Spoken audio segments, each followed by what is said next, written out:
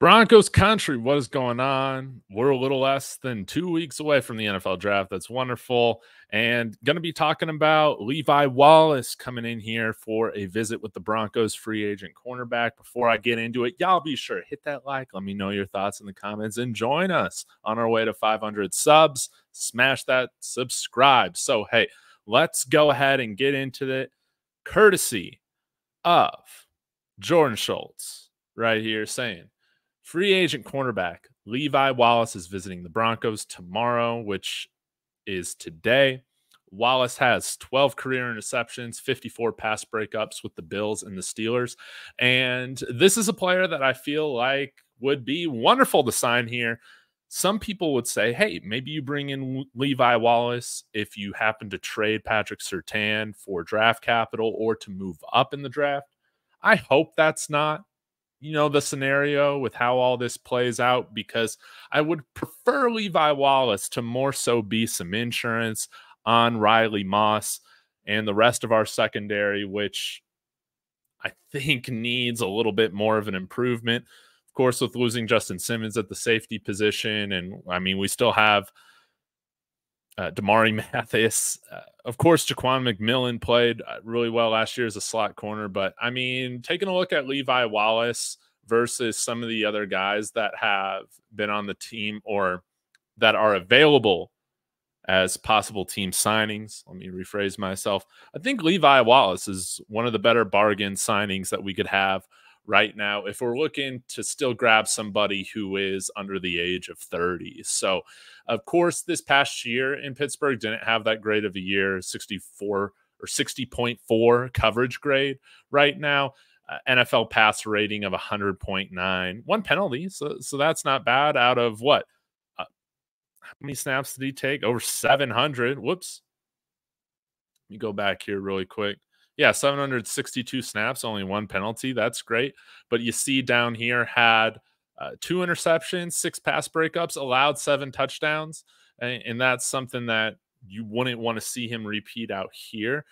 But somebody who can play that, mainly that boundary corner position, doesn't really play the slot. And you can see throughout his career, he's had some really good seasons. It's kind of funny. His coverage grade has kind of dropped off most years, but saw him do a little bit better in Pittsburgh. Well, depending on what you look at. I mean, gave up way less touchdowns a couple years ago, only 3. But 34 pass breakups, that's what they have here on PFF as opposed to Jordan Schultz statistic 54. So I know Pro Football's focus stats are a little bit different. But overall, I mean, when you look at his career down here, let me increase the size of this so y'all can see it a little bit better. Like overall passer rating against him has been under 100 for every reason except the past year. So that's wonderful. Again, has 13 career interceptions on here, which is great. I think Pro Football or Jordan Schultz said 12. So not really sure how there's discrepancies with that statistic. But anyways, again, a guy who has played 4,000 snaps at boundary corner. Okay. And right now, Riley Moss, he's a total wild card. We have no idea what he's going to do this year. You hope after a redshirt year, essentially, he's going to be here ready to start. When you move up for a guy in the 3rd round, that's got to happen.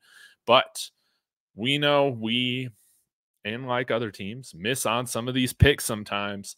And I think that he would be a wonderful signing to pair next to somebody like Patrick Surtain II. And we look at our salary cap right now with allocated money for the draft and all that. I guess it's about 16 million or so. But that allocation, we're already kind of at 0 cap space right now. So we might need to restructure somebody or cut somebody again. I would automatically just cut somebody like Damari Mathis to bring this guy in.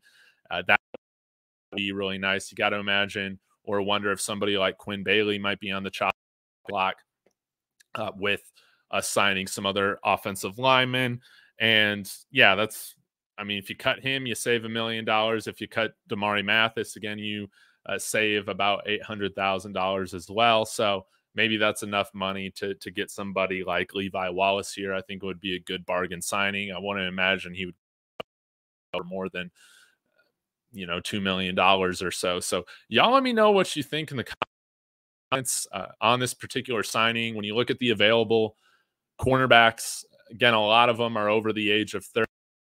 JC Jackson, Adoree Jackson are around the same age, of course, as Levi Wallace. They could be some guys that we bring in here as well. But Levi Wallace, I think that would be just a fine signing. I would much rather have here than somebody like Fabian Moreau or Kawan Williams over somebody like Trey Hendon or Eli Apple as well. So y'all let me know your thoughts in the comments. I wouldn't hate bringing in a guy who's in their 30s as kind of like a stopgap, but I do like the signings that Sean Payton and the Denver Broncos have been doing, bringing guys in that definitely have multiple years left in their career. They're under 30. They got a little bit of time. And so I kind of hope that we continue on with maybe not this youth movement, but this movement with just younger players. I wouldn't call a 28-year-old player like a youthful player, but he's still got some time left. So y'all let me know your thoughts in the comments on this. Is there anybody else in free agency that you want the Broncos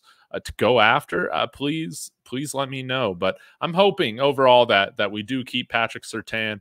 We'll have to see what happens. I gotta think that the odds of us actually trading up to 3 or 4 are pretty low, with Minnesota seeming to have a better package than us. So no diddy. Anyways, y'all hit that like. Let me know your thoughts in the comments. Subscribe. And as always, y'all, go Broncos.